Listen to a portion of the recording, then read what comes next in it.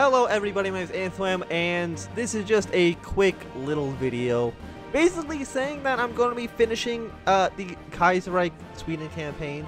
So last episode just would have went up maybe half an hour before this video is going to be the conclusion of the series. I know it's kind of like a damper note to end off on, but my reasoning is that there's no real way to win this scenario. I know I've said that before. I think it was episode 20 when I last said, you know, this situation's unwinnable, just giving up entirely because we can't win.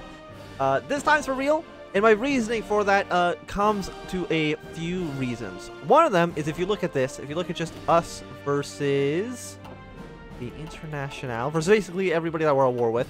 One, we're the only country not capitulated. Central America is going to capitulate in just a moment. Canada is Canada, like, you know, what are they going to do over in middle of nowhere? It's really just coming down to us with the control of the majority of the international forces under our command. We have 1.71 million manpower. At minimum, they have 16.8 million. So we're about a set like 8-to-1 ratio. At best, it's probably actually worse than that. It's probably like 10. It's about 10-to-1. A 10-to-1 ratio for combatants to us? That's really, really, really bad. If you look at factories, we have 261 factories. And they are looking about basically at minimum having 1,500 factories. So they have like about 8 times more factories than we do. And there's really nothing I think we can really accomplish. Northern France is more or less going to be a stalemate.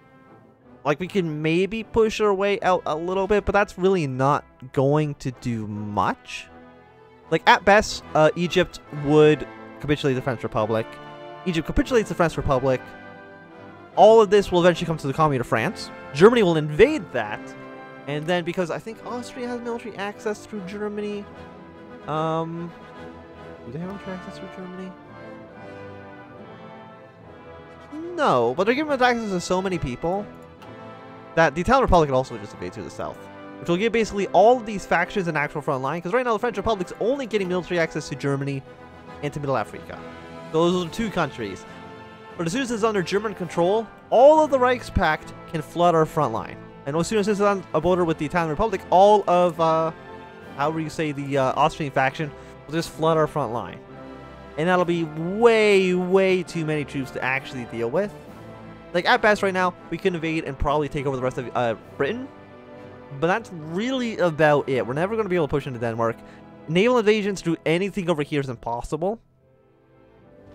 And they have naval superiority over a lot of regions. So, yeah, that's basically my reasoning. It's just, it's untenable. We can't really get anything done. What we've gotten done has been amazing. The fact that we've been able to stand by ourselves, we've liberated Britain, and then capitulated again, that by no real fault of my own, and then I was able to take back this much has been, you know, pretty good. We've been able to actually get a foothold in France. That's pretty good. And the fact that we've even capitulated Canada and gotten them under control. If, you know, France and Britain were able to hold over northern France, it could have been a completely different situation. But unfortunately, they were not able to do that. So, yeah. Overall, we've done fantastic, I think. I really like how Soviet Union can just last forever. Like, they just don't die. But yeah, that's basically my reasoning. So I hope you've enjoyed the series. There will be, of course, more Hearts of Iron 4 videos coming out soon. Have a great day, and goodbye.